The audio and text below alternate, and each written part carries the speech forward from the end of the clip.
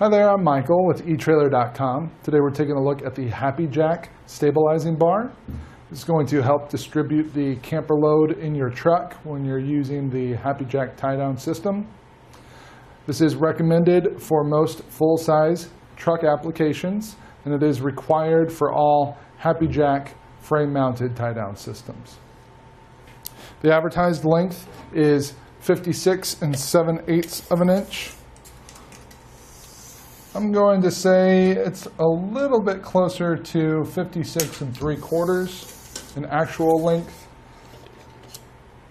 Our other dimensions, it's going to be right about 1.5 inch wide and right about an inch tall. We are going to have 4 of these 3/16 inch holes and 2 of these 1/2 inch by 1.5 inch cutouts.